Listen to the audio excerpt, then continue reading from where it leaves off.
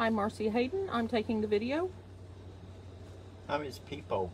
I teach him everything he knows.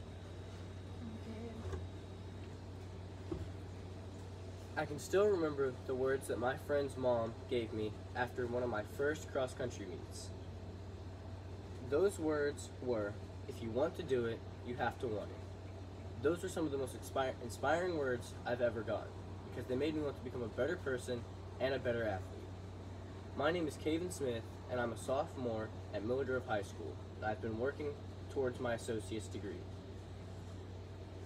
Those words changed me and shaped me into the person I am because they inspired me to become better, not just in sport, not just in running, but in all sports. They've also inspired me to become a better learner in the classroom and become a more just active person overall.